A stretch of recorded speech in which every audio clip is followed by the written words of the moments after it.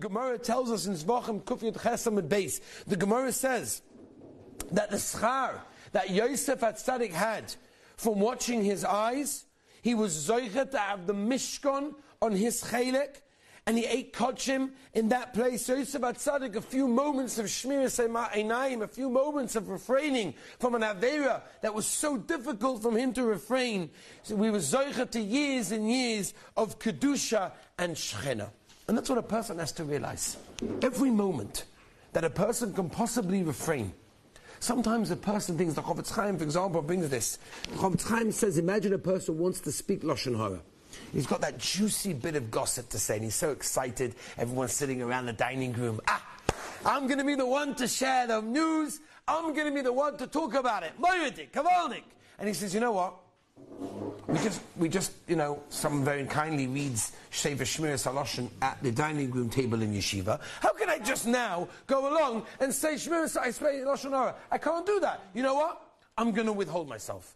And he manages to withhold himself for just a few minutes. Because then 10 minutes later, he just blurts it out and he can't manage anymore.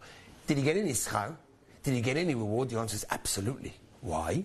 Because for those 10 minutes, it was hard for him to hold it back. It was hard for him to hold it inside. But he did it anyway. And he got tremendous schar to the Chofetz Chaim. There isn't a malach that can comprehend the schar that he would get for that. What does that mean? That means for us. I want to try to give some few practical ideas about how the Yetzer Hara works. The Yetzer Hara says, if you're going to do it anyway, so just do it now. And the answer is no. If you can withhold, if you can prevent your Yetzer Hara from getting hold of you, no, not now. I'll do it in 5 minutes. I'll hold myself back for 5 minutes. Now, sometimes you'll be matzliach and say, forget the whole thing, abandon the project. And sometimes you won't be matzliach, and you will look. Rabbi say. Then at the end of the day, for those few minutes that you managed to withhold yourself, it means the world to the Rabbi Shalom. And if it's just for those few minutes, even if you're not matzliach at the end, even if at the end you didn't manage and you did press the button and you did look, but you withheld for those few seconds, those few moments, do you know what those few moments are going to do in Shamayim? Do you have any value to what that holds in Shamayim? The Rabbi Shalom says, look, he wanted to so much and he didn't. That's a tremendous accomplishment.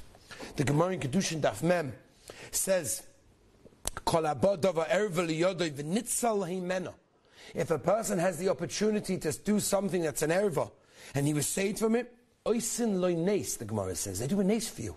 As you mentioned last time, you have an opportunity to daven for anything you want at that moment. The Chofetz Chaim writes in the first Be'alach and Orach Chaim, in Siman Aleph, says the Chofetz Chaim, the greatness of holding back. Says the Chofetz Chaim, and he quotes us, say, "V'achinech b'chol rega v'rega." Every moment that you withhold yourself, do you know what that is? We look down at it. We think, big deal, I'm going to do it anyway. What's the difference if I do it now in 5 minutes?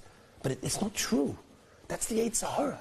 Because sometimes after 5 minutes, you'll have a bit of seichel and you'll say, you know what, maybe not. And sometimes you won't. And sometimes you'll do the avira. But for at least 5 minutes, you withheld yourself. You know, in Shemayim, the Malachim are, for 5 minutes he wanted to do that and he didn't do that. That's incredible. Thank you for listening to the Guard Your Eyes Daily Chizuk broadcast. Pass them on to your friends and help spread Kedusha in the world.